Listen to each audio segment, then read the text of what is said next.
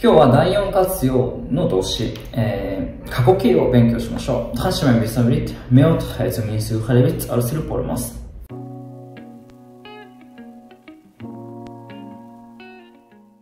今日はですね、以前第4活用の現在形を勉強しました。4つの動詞でしたね。何々を持っている、何々がある、何々がいる、何々が欲しい、何々が大好きだ。でこのビデオでは、それらの4つの動詞の過去形を勉強していきます。で、前の第4活用の時に勉強した通り、主語を余格で、そして目的語を主格で表すということは、この場合でも同じです、基本的に。で、プラスここで覚えたいのが、ここにも書いてますね。現在形の語尾がすの場合は do あの場合は od をつけるということです。まあ、これを見てもなんかパッとしないので、一つ動詞を見ていきましょう。例えばですね、何々を持っている。marks, gags, arcs の過去形、持っていた。何々があったと言いたい場合ですね、marks, gags, arcs の代わりに過去形として、目、むこんだという形になります。なんかアナコンダみたいな感じ。目、むこんだ。アナコンダがなんで今思い出したのかわからないんですけれども、目、むこんだ。この時の無は、余格の、余格じゃない、接頭時、目的語接頭時の無です。これで、私を意味します。むこんだ。目むこんだ。もちろん目を、省略しても大丈夫です。無で目を表しているので、目を省略しても大丈夫です。目むこんだ。次、シェンぐこんだ。この時のぐもシェンを表す、接頭時ですね。シェンぐこんだ。ます。余格ですね。ここで一番しっかりとわかる。イスではなく、ますです。イスは主格、ますは余格。余格を使わないといけません。主語は余格です。ます、ふこんだ。ます、ふこんだ。で、その次、チュベン、グブこんだ。チュベン、グブこんだ。グブはチュベンを表しますね。接頭詞です。その次、チュクベン、グこんだ。チュクベン、グこんだ。あなたたちは持っていた。あなたたちにはあったという意味ですね。で、最後、マッ、ふこんだって。まっ、ふこんだって。アナコンダみたいな感じですね。例えば、私はコンピューターを持っていました。過去形で言いたい場合は、コンピューテリ、主格のままです。コンピューテリ、むこんだ。コンピューテリ、むこんだ。同じですね、基本的に。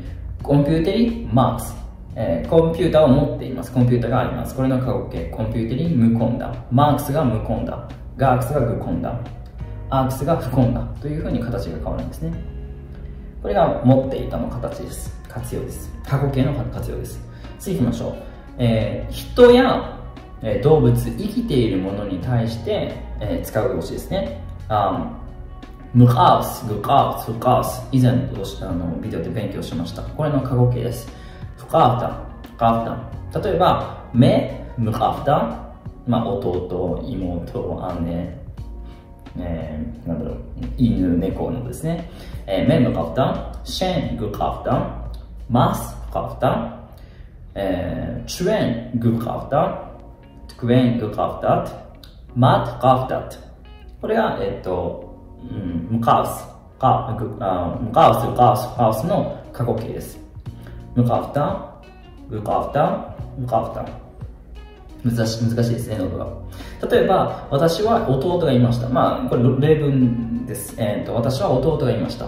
目、この時の目を省略しても大丈夫です。弟は、あたらずまでした。あたらずま。あたらずま、むかふた。あたらずま、むかふた。こんな感じですね。次の例文じゃないですね。3つ目と4つ目。何々が欲しかった。何々が大好きだった。という動詞の形も見ていきましょう。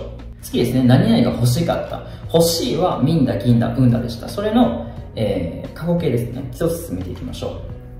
この時、みんだ、あで終わる動詞なので、おをつけます。例えば、めみんだ。これの過去形は、めみんどだになります。シェン銀だ、あで終わります。ですので、銀どだになります。おをつけます。めみんどだ、私は欲しかった。シェン銀どだ、あなたは欲しかった。君は欲しかった。で、次、余格ですね。ます、うんどだ。ます、うんどだ。彼女は欲しかった。主演グビンドだ。グブですね。目的語接字です。主演グビンドだ。トゥクベン銀度だ。で、最後、マッ、うんどだ。例えば、私はコンピューターが欲しい。みんなコンピュータリ。または、コンピュータリみんなですね。これの過去形は、みんなの代わりにミンドだを使います。コンピュータリ、主格のまま、ミンドだ。コンピュータリ、ミンドだ。他にも、ハチャプリみんな。ハチャプリが欲しいとか、ハチャプリミンドだか。ハチャプリミンドだ。ハチャプリが欲しかった。過去形ですね。ナテにミンドだ。アイスクリームが欲しかった。という意味ですね。次行きましょう。何々が大好き。これの過去形、大好きだった、愛していたという、活用ですね。何々が大好きだは、ミルコアルス、ミルコアルス、ウコアルスでした。これの、過去形、一つ見ていきましょう。ミルコアルダ。ミルコアルスの代わりにダをつけるんですね。ミルコアルダ。シェンギルコアルダ。マスウコアルダ。チュエングリコアルダ。クエンギルコアルダ。マット、一詞二じゃないんですね。マットですね。ここも余白です。マット、ウコアルダット。例えば、猫が大好きでした。猫が大好きでしたと言いたい場合、現在形、私は猫が大好きですの場合は、ガタミコアルス。で、これの過去形は、ガタミコアルダ。ミコアルダ。ガタミコアルダ。前のビデオでも勉強し、ちょっと触れましたね。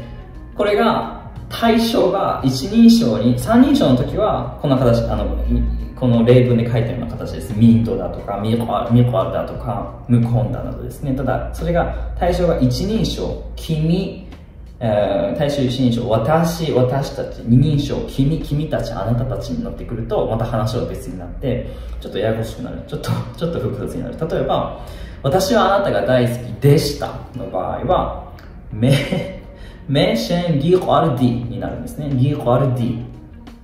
あなたは私が大好きでしたと言いたい場合は、シェンメギコアルディというふうに、またこの語尾をまた変えて対象を示さないといけません。で、ちょっとこれやっぱり難しいので、このビデオではあまり触れません。とりあえず、この三人称を対象にした場合の動詞の活用、第4活用の動詞のパターンを覚えましょう。ミンドだとか、ムコンだ、ミコアルだ、ムカフだ、アスダ、セシェンで、などなどですね。とりあえず三人称を対象にした動詞の活用を今から見ていきましょう。მე გრძელი თმა მქონდა. მე გრძელი თმა მქონდა. შენ მოკლე თმა გქონდა. შენ მოკლე თმა გქონდა. მას თმა ჰქონდა. მას თმა ჰქონდა. ჩვენ პატარა კატა გვყავდა. ჩვენ პატარა კატა გვყავდა. თქვენ დიდი ძაღლი გყავდათ. თქვენ დიდი ძაღლი გყავდათ. მათピカチュ ყავდათ. მათピカチュ ყავდათ. 一つ目ですね。私は髪が長かった。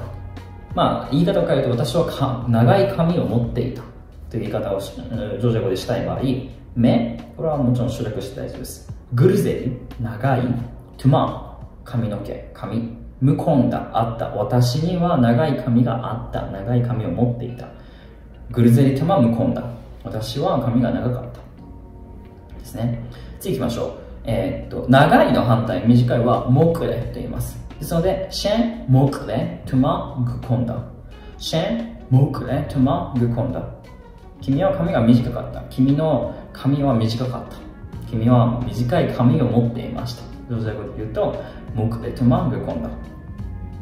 で、次行きましょう。彼、彼女は髪があった。この時、彼、彼女は余白で表します。マス、トゥマフコンダ。マス、トゥマフコンダ。アース、現在形、フコンダ。なんだっけ。過去形ですね。トゥマフコンダ。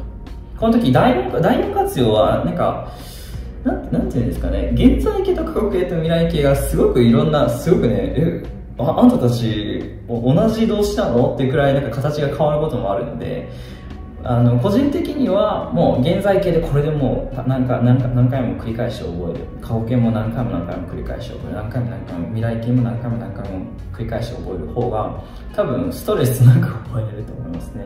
僕も多分そうしたイメージかな。ちょっと軽くルールとか、その理論的な部分勉強した後はもうあとはもう読みまくって聞きまくってパターンに慣れた感じですね。難しいですね。マスとマフコンだ。彼、彼女は髪があった。ask 現在形、不根だ、過去形。で、次。私たちには小さな、猫がいた。主弁、小さな、あたら、猫。猫は動物生きているので、ask じゃなくて us の過去形を使いましょう。主弁、あたらかた、グハフタン。主弁、あたらかた、グハフタン。ですね。で、最後、次ですね。あなたたちには大きな犬がいた。大きなディディ、犬、ザフリ。これも犬は生き物なので、こちらの方を使いましょう。グハフタット。特弁、ディディ、ザフリ、グハフタット。あなたたちには、あなたには大きな犬がいました。で、次ですね。彼ら、彼女らにはピカチュウがいた。これなんでこのピカチュウっていうのを選んだのかちょっと覚えてないんですけど、まあいいや。彼ら、彼女らは、マット、よく書くですね。マット、ピカチュウ。多分、ジョージア語でピカチュウをこう書くと思う。ピカチュウ。フカーフタットもちゃんと入れましょう。マット、ピカチュウ、フカーフタット。これはね、このピカチュウは僕が書いたと思います。多分、半年くらい前に書いたやつですね。彼ら、彼女らにはピカチュウがいました。マット、ピカチュウ、フカーフタット。こんな感じですね。次のスライドを見ていきましょう。მე ახალი smartphone მინდოდა. მე ახალი smartphone მინდოდა. შენ ძველი smartphone არ გინდოდა. შენ ძველი smartphone არ გინდოდა. ჩვენ სუში გვიყვარდა. ჩვენ სუში გვიყვარდა. თქვენ ხაჭაპური გიყვარდათ. თქვენ ხაჭაპური გიყვარდათ. მათ პიკაჩუ არ უყვარდათ. მათ პიკაჩუ არ უყვარდათ. 次のスライドですね。欲しかったという言い方と、あとは大好きだったという言い方ですね。例えば、新しいスマホが欲しかった。め、あはり、新しい。スマートフォンはスマートフォンに、ミンドだ。欲しかった。あはりスマートフォンにミンドだ。新しいスマホが欲しかったですね。次行きましょう。君は古い、スマホが欲しくなかった。なんだっけ、否定ですね、否定。これも否定も R を動詞の前につけるっていうそのルールだけです。ですので、シェン、ズベリ、古い、スマートフォンにスマホ、R、否定、銀度だ。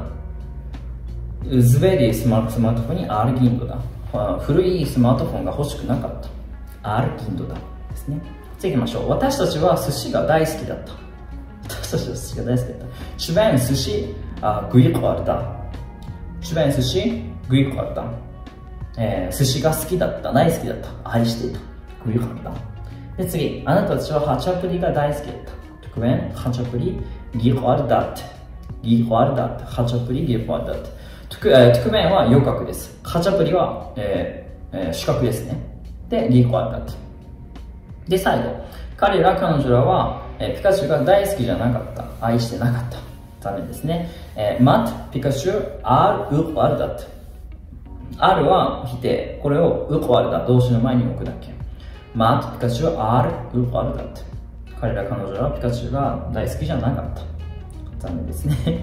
今日はこんな感じです。言った通り、今回は第4活用の過去形を勉強しました。なんだっけ、無根だ、持っていた、無ハーフだ、いた、民度だ、欲しかった、見こだ、大好きだった。この4つの、活用の、とりあえずこのスライドで、紹介した形だけしっかりと覚えましょう。一人称、二人称の話はちょっとまた、ちょっとだけ複雑なので、とりあえずこの、スライドで紹介した動詞の活用をしっかりと覚えましょう。今日は以上ですね。ご覧になってくださってありがとうございました。またね。あばへ。